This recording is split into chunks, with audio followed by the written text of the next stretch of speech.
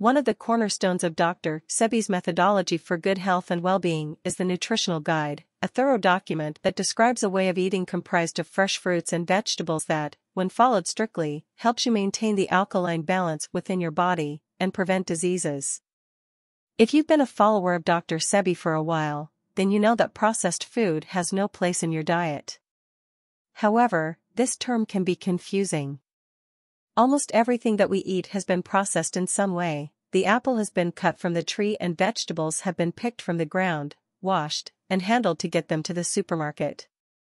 While pre-cut veggies technically qualify as processed, they don't lose any of its nutritional value through being cut and packaged for convenience.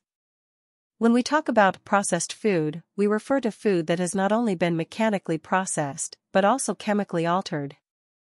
Processed food is made from refined ingredients and artificial substances, and it presents real harm to your health.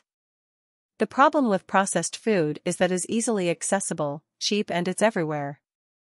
It can be tempting to allow it to slip back into your diet, but keep reading to find out why you should stay away from processed food for good. 1. Processed food is high in sugar. It is well known that sugar, when consumed in excess, can be seriously harmful.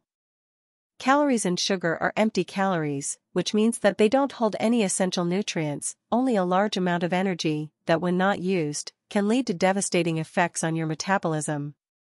Dr. Sebi declared, "Sugar is not for us." Sugar is very bad, because sugar consumption is strongly associated with heart disease, diabetes, obesity, and cancer. 2. Processed food is highly addictive. If you follow a healthy diet and want to give in to temptation just a little bit, beware. Processed food is manufactured to be highly addictive and hard to give up. How is that even possible? Evolution provided humans with taste buds that are supposed to help them navigate the natural food environment, and we naturally gravitate towards foods that are sweet, salty, and fatty, because we know such foods contain energy and nutrients that we need for survival. However, processed foods have been engineered to be so incredibly rewarding to the brain that they overpower anything we might have come across in nature, tearing down the natural mechanism of energy balance and appetite regulation. Some people just can't stop eating these foods, no matter how hard they try, because they've had their brain biochemistry hijacked by the intense dopamine release that occurs in the brain when they eat these foods. 3. Processed food contains artificial ingredients. Look at the label of a supposedly healthy energy bar. Can you even pronounce half of the ingredients in there? Highly processed foods often contain preservatives, chemicals that prevent the food from rotting. Colorants, chemicals that are used to give the food a specific color. Flavor, chemicals that give the food a particular flavor. Texturants, chemicals that give a particular texture. As Dr. Sebi would say, if nature didn't make it, do not take it. 4. Processed food is low in nutrients. Processed foods often claim they've been fortified with vitamins and minerals. No matter what the label says, processed food is extremely low in nutrients compared to natural, fresh food. A lot of nutrients are lost during the process and, although they are added back to compensate, synthetic vitamins and minerals are not a good replacement for the nutrients found in whole foods. As Dr. Sebi said, there is no vitamin in the world that is made by man that complements the human body. Because it does not have the electricity that it should have, just like natural plants have. 5. Processed food is high in fat. One way to make processed food be so addictive is with a high amount of fat, usually trans fat. Trans fats contain excessive amounts of omega-6 fatty acids, which can drive oxidation and inflammation in the body. This can lead to heart disease, which is the #1 cause of death in Western countries today. In conclusion, no matter how tempting it is to have some fast or processed foods every once in a while, it is better to stay completely away from them. Follow Vegan Choice Foods Family YouTube channel and www.veganchoicefoods.com to find journal, tips, and ideas that will help you stick with the nutritional guide and away from the processed food temptation. You will find a full-body cleanse and detox that will help you to remove all the foods and sugar cravings. Ultra-processed foods are bad. We know that. That's not earth-shattering. There are 2 new publications about ultra-processed foods talking about sort of how bad they are. Do we need more? Well, we sort of do. These were kind of unique perspectives on it that goes beyond just my simple statement, ultra-processed foods are bad. So let's dive into this a little bit more so that we can really understand what the authors are trying to get at, and more importantly, the social implications for society or for individuals when it comes to ultra-processed foods. I'm Dr. Brett Scher, the medical director at DietDoctor.com. And let's jump into these. The first one was published in Current Obesity Reports with author Christopher Gardner, a professor at Stanford who did the DietFits trial and has worked with Lucia Aronica, who we've had here on the Diet Doctor YouTube channel quite a bit. But what this paper really concluded was there are a number of observational studies correlating ultra-processed food intake and the association with weight gain and obesity-related comorbid conditions. And that is likely due to increased energy intake, because there was one randomized controlled trial that did show the more ultra-processed foods you eat and the less whole foods you eat, the more overall calories you eat. Is that because the ultra-processed foods are hyperpalatable and addictive? Is it because of the protein leverage hypothesis that your body is hardwired to keep eating until you get a certain amount of protein? These ultra-processed foods are energy dense and nutrient poor. Is it some other leverage, some micronutrient leverage? We don't know for sure, but all of those sort of make sense to a degree, right? We have evidence showing that the ultra-processed foods can trigger parts of your brain to make you want more. We have evidence showing that our body is hardwired to seek out a certain amount of protein, and you're going to overeat calories if you don't get that. But why is this so important? Well, it's important because, in industrialized countries, ultra-processed food intake is up to 50% of total calorie intake, and likely contributing to our obesity, diabetes, metabolic disease epidemic. But here's what I found interesting about the data that they used, the observational data showing that ultra-processed foods is related to increased weight gain and health complications, was the data wasn't as strong as I would have expected it. The hazard ratios were between kind of 1.3 and 1.8, so 1.8 is getting up there, but kind of in that 1.3, 1.5 range, which for food frequency questionnaires, nutritional epidemiology, is not the strongest data. So I guess the question is the data strong enough to take the next step for regulation? Now, from a practical standpoint, I would say absolutely, this should totally be regulated. And when we talk about regulations, what they brought up in the paper, is it about taxation? Is it about warning labels? Is it about limiting certain nutrients like the combinations of fat and sugar and calories? Is it about regulating the marketing? Or is it about reducing public access? All of those are reasonable approaches, I guess you can say, for something you believe is harmful. But it's reasonable until they come for something that you believe is not harmful, right? Like people are talking about the fear of fat, the dangers of fat, the dangers of meat. Well, what if, all of a sudden we go from regulating ultra-processed foods to regulating meat? Okay, that's a jump because the two aren't related, but I think we have to wonder whether it's a slippery slope. And look, that's just my opinion. I shouldn't take a stand on what public policy should be, but my point is, we have to say, is the science sound enough to really call out these public policy interventions? And look, I can sit here and talk till I'm blue in the face. We should reduce our ultra-processed food intake. We should reduce the junk food intake and eat whole foods and real foods. Of course, we all know that. The question is, how do we do it? And that's what I found interesting about the second paper to talk about today, published in Cell Metabolism by Kevin Hall and Deidre Tobias. And one of the interesting things I want to read from this paper is that they conclude the evidence against ultra-processed foods is sufficient to recommend that those with the means and desires to replace ultra-processed foods with less processed foods should be encouraged to do so. Okay, that's kind of a no-brainer, right? They're not talking about regulation there. They're just talking about if you can replace them, replace them. But however, the broad NOVA classification system may be too blunt to grade public health responses to pressing epidemics such as obesity. So now he's talking about the public health response. And then just this NOVA classification of ultra-processed foods may not be good enough. We need more specific classification. So that's interesting. But here's the next sentence that I find so interesting. While some ultra-processed food categories, like sugar-sweetened beverages, should be targeted for reduction, policies targeting elimination of ultra-processed foods as a broad category, ignore the substantial time, skill, expense, access, and effort required to safely procure enjoyable meals without ultra-processed foods, resources that are already in short supply across large swaths of the population. So here, I think that's such a great sentence, because we can talk about the harms of ultra-processed foods, how we shouldn't be eating them, but they're there for a reason. They're popular for a reason, and it's convenience and it's taste. So if we're going to take them away, Kevin Hall's absolutely right. We have to think about what we're going to replace them with.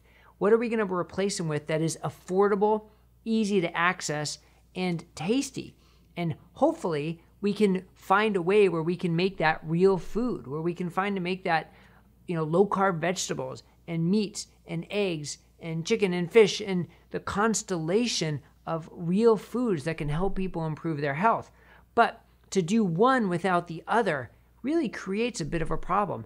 Just yanking ultra-processed foods without creating, I guess you could say the stick, without creating the carrot, the carrot and the stick analogy, without creating the access to the healthier foods. So it really does have to be done in tandem. Absolutely, we got to get rid of ultra-processed foods as much as we can, and it will improve the obesity epidemic most likely. It'll help people improve their health as long as it's replaced with something that is healthy and is whole foods. So where does this start? Well, it can start with any of us individually and then on local governmental levels, but it's got to be some sort of regulation. And that's where I have to stop short. I don't know the ins and outs of the government regulation process, but find some way to make real food, whole food, cheaper and more readily available. And not this debate about it has to be plant-based or it has to be no meat or it has to be keto or it has to be vegan. Just real foods. If we just focused on that and got out of these diet wars, but instead focused on if it comes from an animal, if it comes from a ground, if it's minimally processed, then it is good and we should promote it. That would do so much for promoting the health of society and preventing this epidemic of comorbid conditions of metabolic disease. Would it do everything? Would it be enough to do everything? Probably not, right? It's probably going to take a little bit more than that, but it is a great first step. And then you have resources like ours here at Diet Doctor with the recipes, with the cooking tips, with the health information to try and give you all the information and tips you need on how to create that lifestyle using whole foods in a healthy, low-carb manner. And of course, low-carb doesn't have to be keto. It could be moderate low-carb, liberal low-carb, but not the 250, 300 grams of carbs where you have so much room to pack in these ultra-processed and refined carbs, but instead focus on the minimally processed food. So hopefully articles like this will start to move us in that direction. Just bringing to the forefront the importance, the dangers of ultra-processed foods, but being realistic about what the science says, and then being realistic about the practical implications. If you're going to withdraw something, you also have to promote the healthier version of it. So hats off to Chris Gardner and for Kevin Hall and their colleagues for putting out these papers. It's not the end-all be-all, right? There are many more layers to come, but I think it's a great start. And hopefully here at Diet Doctor, we can help you along your path to transition to a more whole foods diet, get rid of the ultra-processed stuff, and improve your health. So if this was helpful, please click the thumbs up and subscribe down below, and we'll see you here next time on Diet Doctor News on YouTube. Ultra-processed foods are bad. We know that. That's not earth-shattering. There are 2 new publications about ultra-processed foods talking about sort of how bad they are. Do we need more? Well, we sort of do. These were kind of unique perspectives on it that goes beyond just my simple statement, ultra-processed foods are bad. So let's dive into this a little bit more so that we can really understand what the authors are trying to get at, and more importantly, the social implications for society or for individuals when it comes to ultra-processed foods. I'm Dr. Brett Scher, the medical director at DietDoctor.com. And let's jump into these. The first one was published in Current Obesity Reports with author Christopher Gardner, a professor at Stanford who did the DietFits trial and has worked with Lucia Aronica, who we've had here on the Diet Doctor YouTube channel quite a bit. But what this paper really concluded was there are a number of observational studies correlating ultra-processed food intake and the association with weight gain and obesity-related comorbid conditions. And that is likely due to increased energy intake, because there was one randomized controlled trial that did show the more ultra-processed foods you eat and the less whole foods you eat, the more overall calories you eat. Is that because the ultra-processed foods are hyperpalatable and addictive? Is it because of the protein leverage hypothesis that your body is hardwired to keep eating until you get a certain amount of protein? These ultra-processed foods are energy dense and nutrient poor. Is it some other leverage, some micronutrient leverage? We don't know for sure, but all of those sort of make sense to a degree, right? We have evidence showing that the ultra-processed foods can trigger parts of your brain to make you want more. We have evidence showing that our body is hardwired to seek out a certain amount of protein, and you're going to overeat calories if you don't get that. But why is this so important? Well, it's important because, in industrialized countries, ultra-processed food intake is up to 50% of total calorie intake, and likely contributing to our obesity, diabetes, metabolic disease epidemic. But here's what I found interesting about the data that they used, the observational data showing that ultra-processed foods is related to increased weight gain and health complications, was the data wasn't as strong as I would have expected it. The hazard ratios were between kind of 1.3 and 1.8, so 1.8 is getting up there, but kind of in that 1.3, 1.5 range, which for, food frequency questionnaires, nutritional epidemiology, is not the strongest data. So I guess the question is the data strong enough to take the next step for regulation? Now, from a practical standpoint, I would say absolutely, this should totally be regulated. And, when we talk about regulations, what they brought up in the paper, is it, about taxation? Is it about warning labels? Is it about limiting certain nutrients, like the combinations of fat and sugar and calories? Is it about regulating the marketing? Or is it about reducing public access? All of those are, reasonable approaches, I guess you can say, for something you believe is harmful. But it's reasonable until they come for something that you believe is not harmful, right? Like, people are talking about the fear of fat, the dangers of fat, the dangers of meat. Well, what if, all of a sudden we go from regulating ultra-processed foods to regulating meat? Okay, that's a jump because the two aren't related, but I think we have to wonder whether it's a slippery slope. And look, that's just my opinion.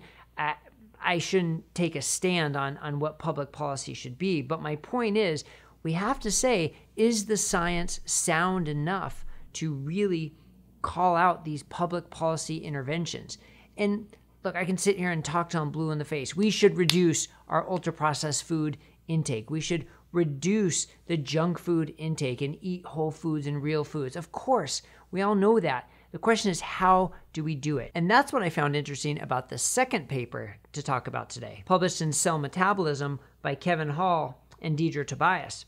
And one of the interesting things I want to read from this paper is that they conclude the evidence against ultra-processed foods is sufficient to recommend that those with the means and desires to replace ultra-processed foods with less processed foods should be encouraged to do so. Okay, that's kind of a no-brainer, right? They're not talking about regulation there. They're just talking about if you can replace them, replace them. But however, the broad NOVA classification system may be too blunt to grade public health responses to pressing epidemics such as obesity.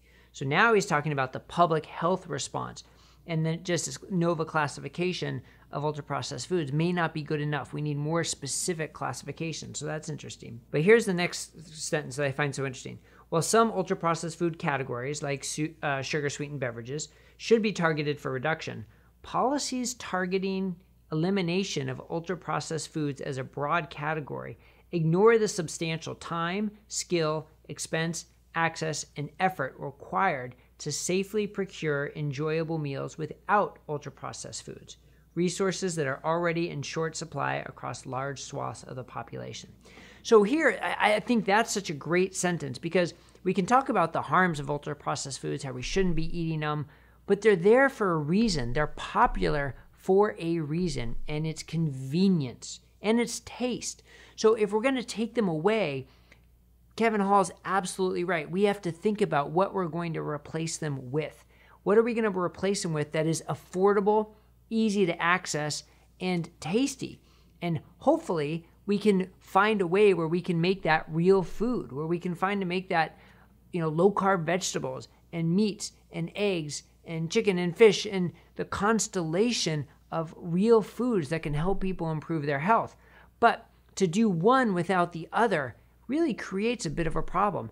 Just yanking ultra-processed foods without creating, so I guess you could say the stick, without creating the carrot, the carrot and the stick analogy, without creating the access to the healthier foods. So it really does have to be done in tandem. Absolutely, we got to get rid of ultra-processed foods as much as we can, and it will improve the obesity epidemic most likely. It'll help people improve their health as long as it's replaced with something that is healthy and is whole foods.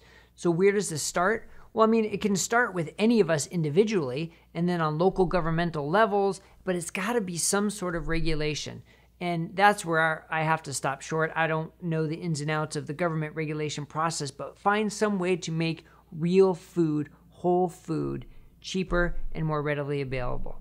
And not this debate about it has to be plant-based or it has to be no meat or it has to be keto or it has to be vegan.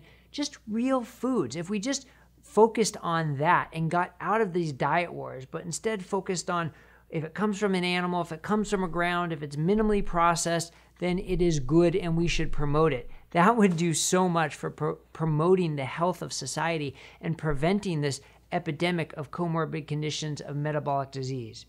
Would it do everything? Would it be enough to do everything?